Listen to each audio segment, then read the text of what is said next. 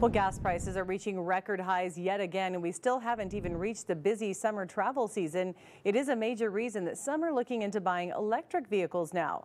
And El Paso Electric has a new way to help find the right EV just for you. We have Good Morning El Paso's Brianna Chavez live to explain how exactly it works. Good morning.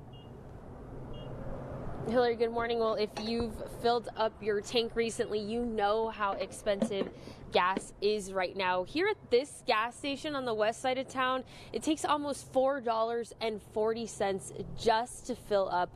But even before the surge in prices, El Paso Electric developed its new EV shopping tool, and it launched this month, giving customers the ability to learn about all the electric vehicles that are on the market.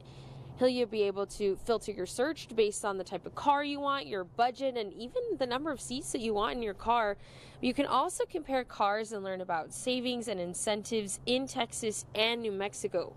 There is, however, one big issue. Demand for electric vehicles is sky high, but the supply just isn't there yet. El Paso Electric says it still wants you to be able to have a tool like this to decide down the line if an EV is right for you.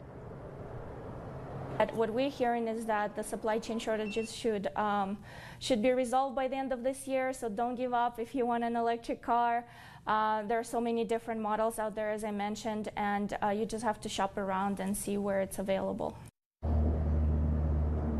And the site is available in English and in Spanish. Rodriguez says, though, you can't buy a car on this website. She says they're working on a new feature that'll let you pair up with a local dealership to find the car that you are looking for. Now, if you want to check out that website, we do have the link on your screen right now. It's ev.epelectric.com. Live in West El Paso, Brianna Chavez. Good morning, El Paso.